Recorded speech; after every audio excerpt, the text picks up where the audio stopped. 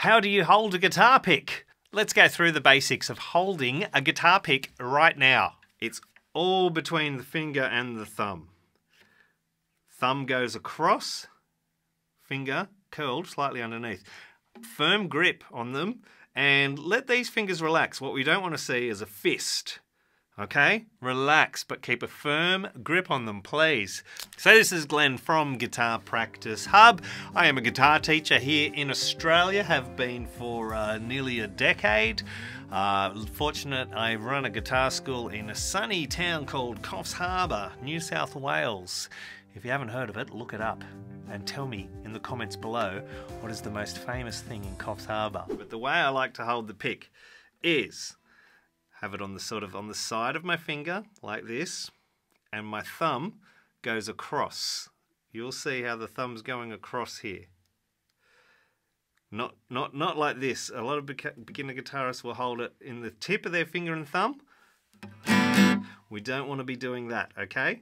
So what I want you to do is thumb goes across on the side of your finger.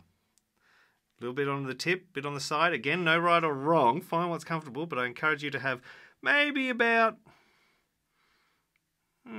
half a centimetre to a centimetre poking out. Don't get too bogged down on that at the start.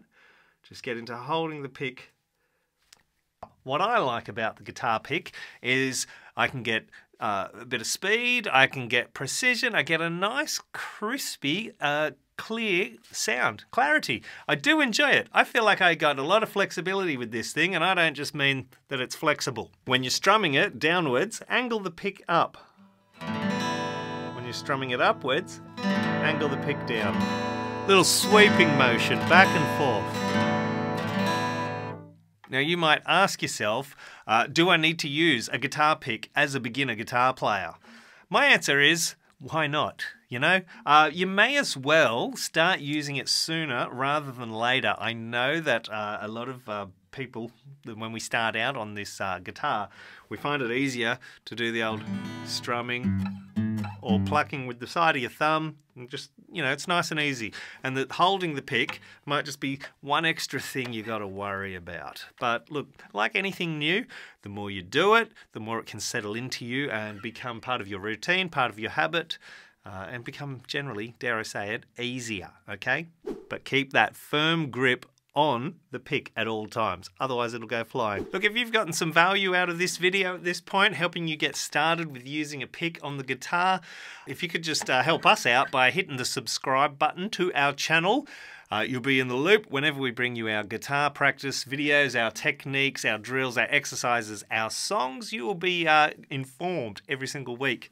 And if you've got an acoustic guitar like this one, whatever you do, don't be strumming along and then all of a sudden, come on, get out of there.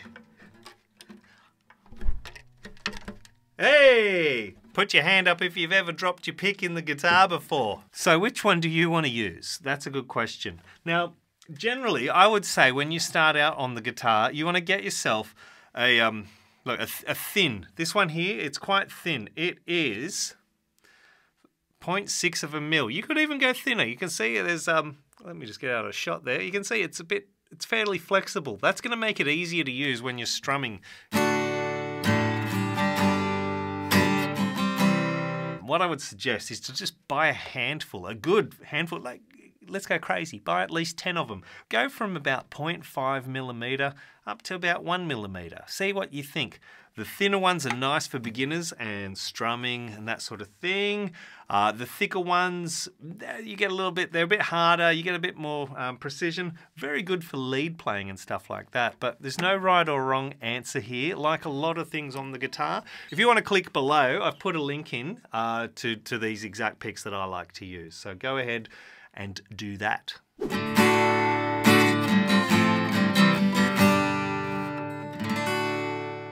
So all you need now is some guitar exercises to get that pick across the strings, moving up and down. Strumming, how about that?